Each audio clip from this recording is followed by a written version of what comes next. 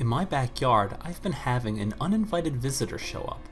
This is a groundhog, or a woodchuck, that is showing up in my backyard and digging around the tool shed that I have in the backyard.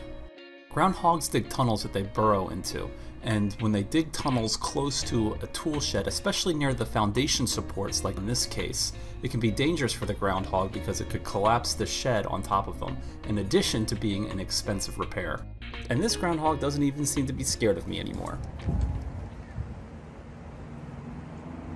I see you! This tells me it's time to try to catch him, and to do that I'm going to use the Have a Heart 1079 groundhog trap. Alright, and here is the trap that I just picked up. Let me show you how this is going to work.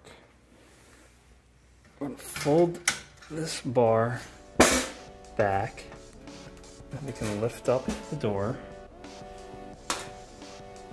And then we have this latch piece right here. We get that up, set that, and then it's set up. And it works by the animal stepping on that plate right there. So let me show you how this is gonna work. So the animal step down here.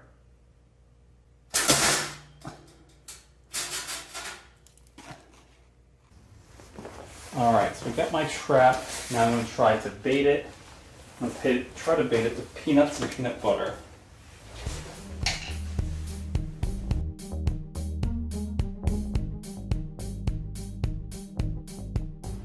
Now I should have done some research into what groundhogs actually like, because I used probably the wrong bait to catch a groundhog. Well, we got a little squirrel instead of the groundhog that I was trying to get. Alright buddy, I'll get you out of there. After freeing the squirrel, I noticed something else. There were actually 2 groundhogs that we had living underneath that tool shed.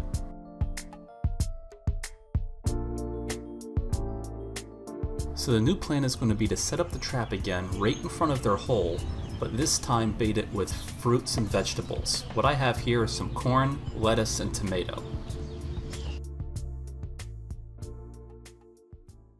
The groundhog seems very interested in the bait, but very cautious of the trap itself. But about 30 hours later, something happened. Alright, I heard some noise coming from the trap. We're gonna see what we got. If it's our groundhog, move him to another location.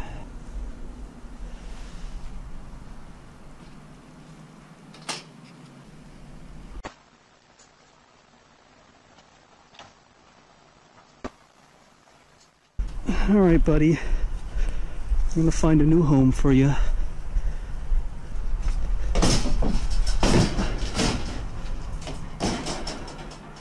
It's okay. To make sure that the groundhog doesn't just instantly come back, we want to drive 10 miles away and let him out. I found a park where there's a river that should be a good location for him. Hey there, buddy. Oh, don't be scared.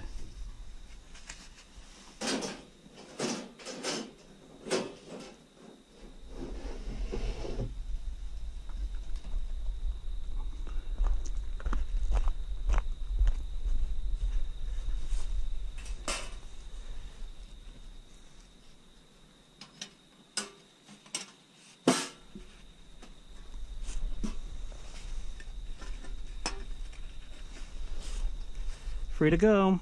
Look, bud. You can go.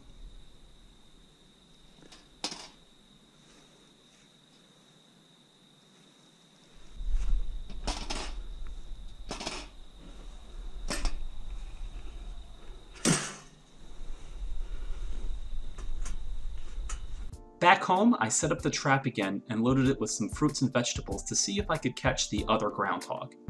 I never saw the other groundhog again after catching his buddy. After a week had gone by without any sightings and no nibbles on the bait, I figured it was safe to go ahead and assess the damage and see what needed to be done. All of the rocks that are piling and flowing out of the bottom of the shed are evidence that the groundhog had been digging and moving the dirt outside of the burrow is digging. And here is one of the entrances he dug underneath the shed and tore out some of the latticing. One of the entrances he dug was actually on the side of the shed underneath the lean-to shed that I built on the side. And if I move this floor slate, you'll get a chance to see how big of a burrow this groundhog dug. Groundhogs are known to dig tunnels that can be up to 25 feet long, leading from one burrow to another, and can even dig out little living rooms and dens inside their tunnels. Judging by how far I can stick this stick down this hole, it looks like this tunnel is about 3 feet deep before it hits the end or maybe makes a turn. The plastic latticing that I put around the shed is clearly not enough to keep the groundhogs out, so I'm going to have to do something a little bit more heavy duty. So I'm going to add some metal wire fencing to cover the area underneath the shed and to go outward so that they can't just dig to go right under it. I'm also going to do my best to fill in the hole from the groundhog's tunnel and then cover up the fencing with some dirt. Okay, so I put down this metal cage wire all the way around the shed now.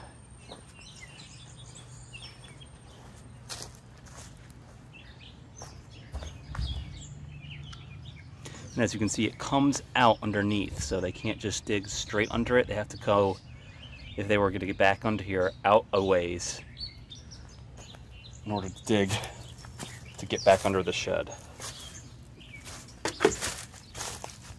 And then hopefully this is enough to keep them from coming back. So I'm going to fill this back in with some mulch and make it look nice and clean everything up. And at this point, it's been over 2 weeks since I caught the first groundhog, and over a week since I've added the metal wiring around the shed, and I haven't had any more sightings of any groundhogs since.